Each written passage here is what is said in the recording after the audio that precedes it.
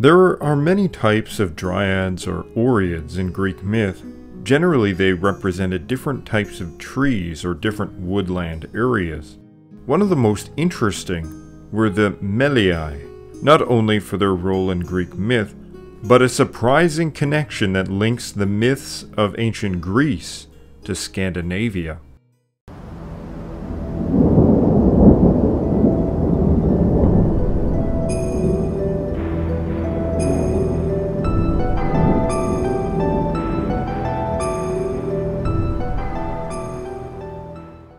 Hi friends, I'm Kevin McLean. Please give a like, subscribe, and check out my Patreon page, and a big thanks to all my Patreon supporters. The Melii were nymphs of the ash trees, as their name means either the ash tree or honey. But in ancient times, the ash was connected to a type of honey, a sugary substance, something like maple syrup, and became identified in the medieval period at least with manna from the Bible. Now the sap produced from the ash tree was made in a very similar way as making maple syrup, so a cut is made in the bark and the sap of the tree is collected from it. And it's very likely that this sugary substance that was produced by the tree was the origin for the ash tree's name in Greek. They were in the oldest sources the daughters of Uranos and Gaia. When Kronos severed his father's sky from the earth, his blood poured down upon the land, perhaps symbolic of rain. The Melii sprung up when this blood hit the earth. The first great deed of these dryads involved the fostering of Zeus himself.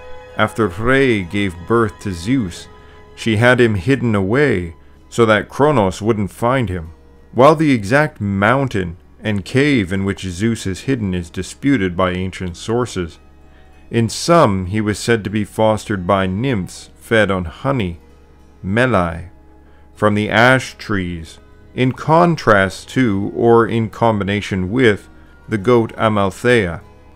The Melii, or honey of the ash tree, was thought to be heavenly, fallen from the sky, or the stars, and that the Melii nymphs were born of Uranos reflects this idea, making it fitting food for the young Zeus. But there is a greater implication to the Melii, which is hinted at by Hesiod. He says in Works and Days, "I will sum you up another tale, well and skillfully, how the gods and mortal men sprang from one source." Now, what is he talking about exactly? He is referring here to Uranos and Gaia, parents of the Melii, but also parents of the Titans, equally ancestors to gods and men. From the Melii it is said that Zeus made the third generation of men, the Bronze Men. They were a warlike race, and eventually Zeus brought them to destruction. But did he destroy all of them? That a race born from ash trees would be warlike is probably connected to the making of spears from ash, but it also shows a close connection between the origin of humanity and the unity of heaven and earth represented by the holy tree, that to some was also the nurse of Zeus. In the earliest sources, then, the gods and men were strongly connected. Now, when exactly this occurs is murky in Greek myth, but the men that Hesiod must be referring to, based on the chronology, is the race of men directly before the flood. These are the humans of the age of Prometheus, said by some to be the creator of man, but who is certainly the ancient male ancestor in genealogies. He was the father of Deucalion, the only man allowed to survive the flood, along with his wife Pyrrha, daughter of Epimetheus and Pandora. This creates a problem for our understanding of who exactly Hesiod meant. Maybe it was a separate group, for Prometheus does not appear linked to any nymphs. He himself is thought to be a titan, And it may be this that Hesiod is referring to. But who else, then, are these bronze men, and when does this occur? Because in the tale of Prometheus, there are, of course, many other humans around at this time, and presumably he is not even one of them. So it may be these people that are being referred to, but it's difficult to say. Yet Prometheus is imagined as bringing skills, including the use of fire, to man, and that these skills persist in mankind today because of Prometheus's actions. And so it's to be thought that, in fact, the descendants of the current population of man is in fact linked inextricably from those previous bronze generation. So regardless of the myth of the destruction of the race of the bronze men, it seems that they were thought to be the direct progenitors of the present iron race. For other than this myth of Zeus creating this race of men, there is no other different race of men that is ever created, it says. And so it has to refer to these people. Therefore, all of humans are in some way, although not clearly explained how, are the descendants of these Melii, ash tree nymphs. So although slightly confusing, it's very likely that this is a remnant of an older myth that has survived only in this small fragment. According to Apollonius of Rhodes, the bronze giant Talos was a descendant of the Melii as well, linking their idea and conception to this idea of bronze and metalsmithing, which we'll come back to in a bit. Statius said that the Arcadians were a people older than the moon and skies, born from the hard trunks of forest trees, before fields or houses or ordinance of marriage. Oaks, laurels, and ash peopled the earth. They were filled with terror at the setting of the sun, and sojourned into the west seeking after it. This archaic importance of the ash tree in Greek myth is mirrored in Norse myth and may be of the same Indo-European origin. The world tree, Yggdrasil, a name meaning Odin's horse, is said to be an ash tree. Yet even more, the first man is named Ask, meaning ash tree. Odin, Honir, and Lothr, his brothers, happen upon Ask and Embla, the first woman, meaning vine. They were said to have no soul, sense, heat, motion, or good hue. Odin gave them spirit, Honir gave them sense, and Lothr gave them heat and good hue. It seems beyond coincidence that both Greek and Norse sources link the ash tree to the generation of humans, or at least some humans. Moreover, it's preserved in Norse myth the idea that the ash tree produces honey.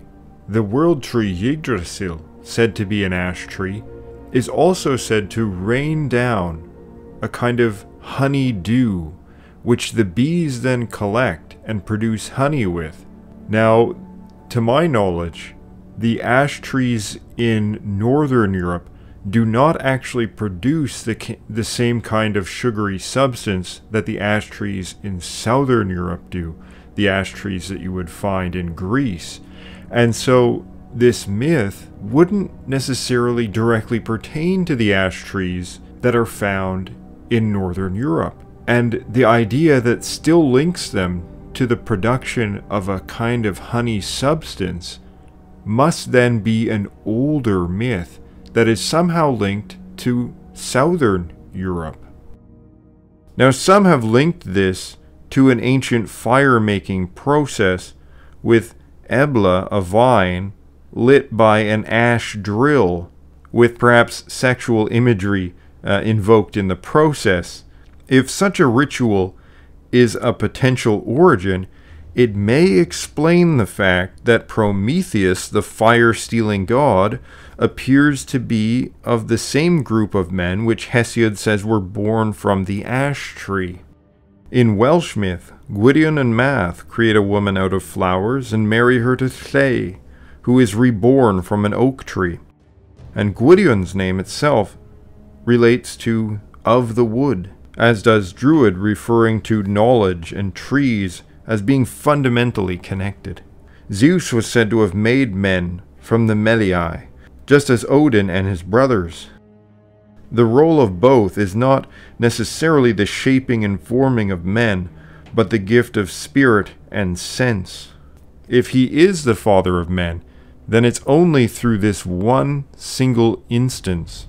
It is possible that the Hecatirides were also identical to or identified with the Melii.